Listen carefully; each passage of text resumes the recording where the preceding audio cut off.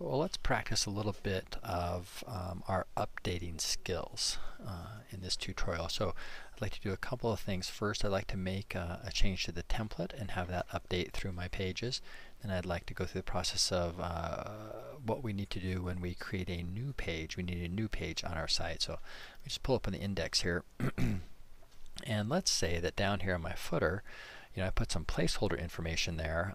Maybe I'm ready now to actually put the content that I want there.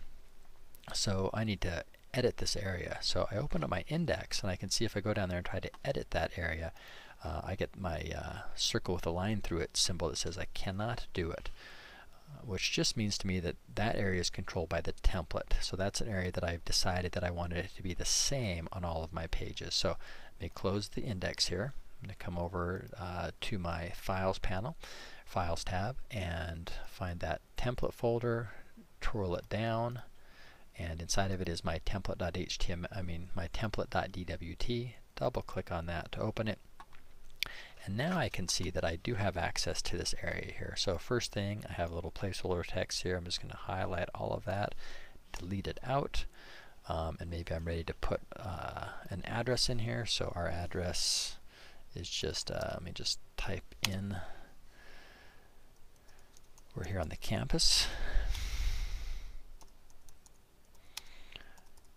Okay, and salt, let me just abbreviate that. We're in MBH 205, and we are in SLC, Utah, and 84112. Okay, so there's our address. Oops. All right, I might put an email address in there as well. I'll put my work email here. And let's see, I'm not going to put contact info down. I'm going to just take that right off. So I'm just putting some new stuff in. I'll deal with this last updated on here. So last updated on, I want a date there, and if I go up to the insert menu, there's a thing that will put the date on there. It'll grab the current date. So I want it to say the month, the day, and the year. I don't care about the time. And here's the really neat thing. If I check this box here, it will update automatically when somebody saves it, or when I save it. So every time I make a change and save it, it'll grab that current date and stick it on there automatically for me. And because I'm doing this on the template, it will then do it on all of my subsequent pages. So I'm going to say OK to that. And you can see it grabbed today's date. Okay, so now I've made all these changes to the template.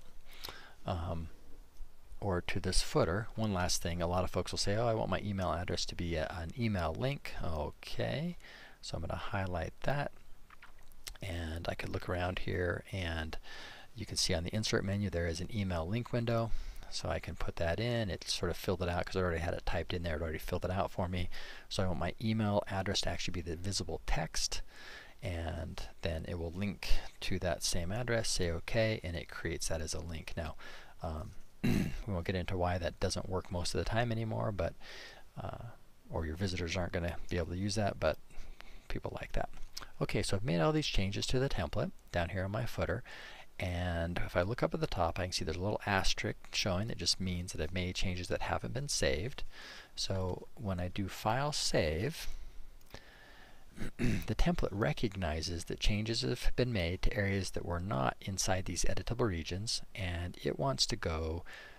It sort of took a quick look at my website. I've got 6 pages out there that this template has been applied to, and it wants to go find those 6 pages, make this exact same change I've made here, the whole footer, to those 6 pages, and it's gonna when I click the update button, it's going to now go out, find those 6 pages. You can see it's already done. It found those 6, it updated them, saved them, never needed to open it up. So I mean, that was fast. It did that work for me, which would have taken me 15 or 20 minutes possibly to do that. Now, yeah, it did it for me. Now that's going to become very beneficial, especially as our site grows and we get lots and lots and lots of pages. When we want to make changes, global changes, things that we want to be the same across our website, that's what the template is for. Okay, so I'm going to close that now. And I want to check to make sure it really worked. So I'm going to open up my index page, and I can see there it is on the index page.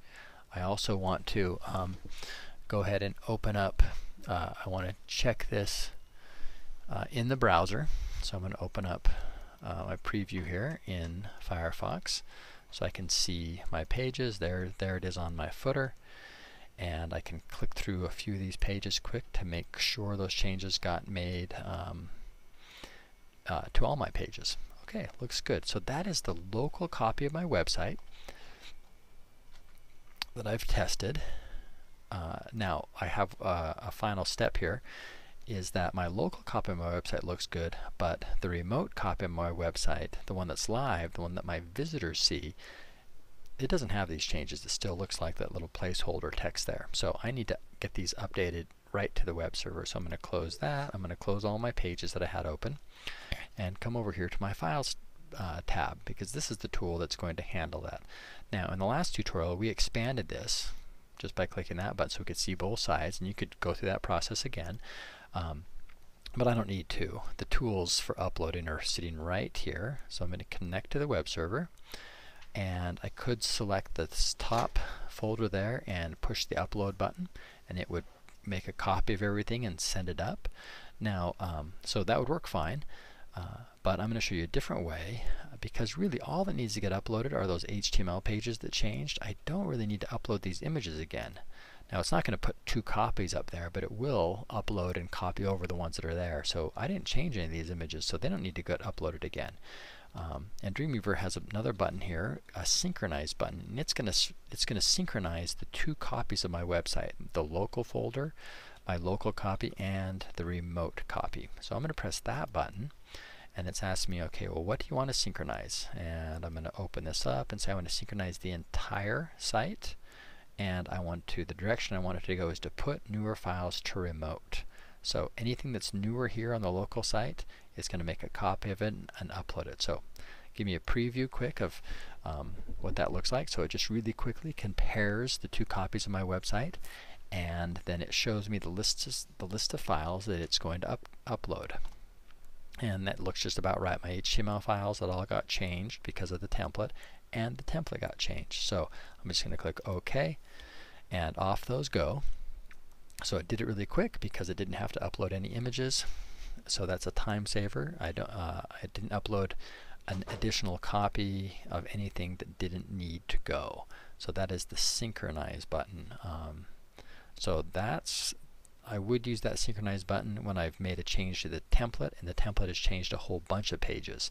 The synchronize does a great job there, because I don't have to remember which ones I change and upload them individually, or I don't have to upload the whole site again and have to wait for all those images to go up when they're already up there. They don't need to go up again. Alright, so in the next tutorial we'll go through the process of what happens when you need a new page within your website, and the process of getting that created and uploaded and all hooked up together with your existing stuff.